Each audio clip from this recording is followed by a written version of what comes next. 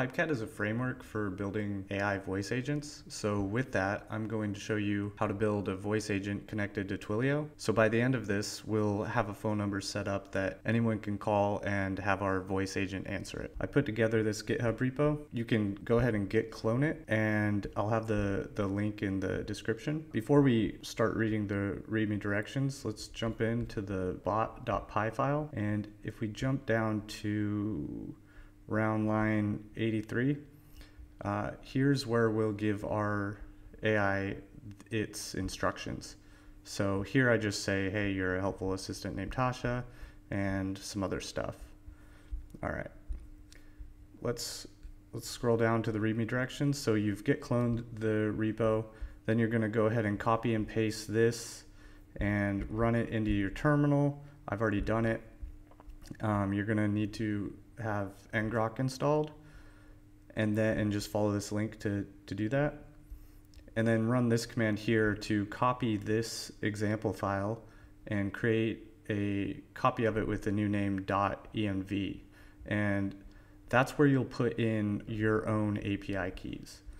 And so the example file looks like this, and you're just gonna, in the env file, replace these with your own keys that you can find following these links. And if we move along, so let's go ahead and start up our ngrok. So copy that, go to a new terminal and run that.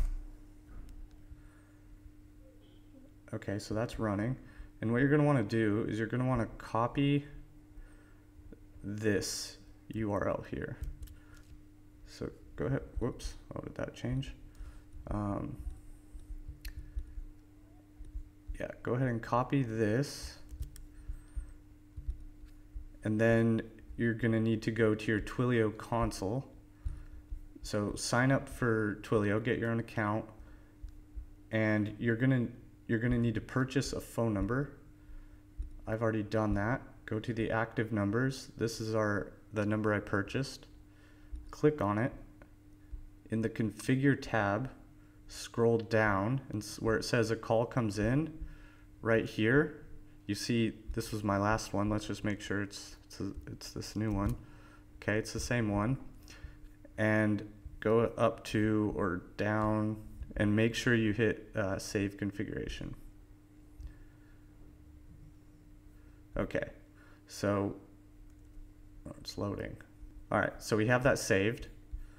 Now if we go back, let's follow the directions.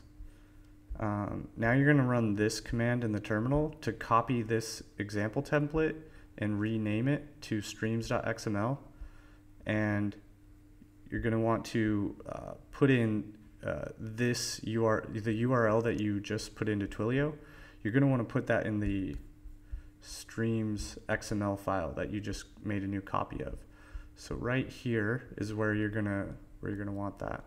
Or sorry, you're gonna want this part. So paste it in there. In the template, it'll look like this. So in the new one, you'll just do this and paste it, but then you're gonna want to remove the HTTPS slashes. And you're gonna wanna save that, but over here, into the non-template one. So let's just make sure that's set up. Save that. And then now we should just be able to run python.server or python-server.py. So the ngrok is running. Then in this terminal where we have our virtual environment activated, we run this Python command. And it looks like it's starting up.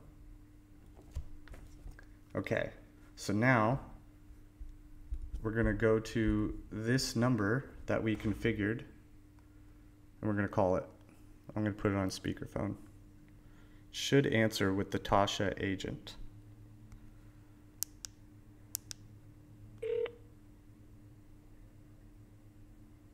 Hello, I'm Tasha, your helpful assistant. How can I assist you today?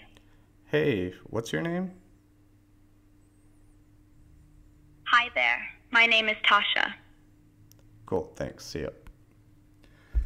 Okay, so it worked. If we go to the logs, we'll see, yep, it correctly was hitting the ngrok URL, and Pipecat was able to run the agent. So that was a really simple, fast solution. You could get started prototyping this really quickly following this GitHub repo. And this GitHub repo was based on Pipecat's Twilio example. So the only thing I really modified was using 11 Labs. Yeah, so that's how quick and easy you can get going. And if you have any questions, leave a comment or join the Discord that's linked in the description and ask questions there. Cool. See you.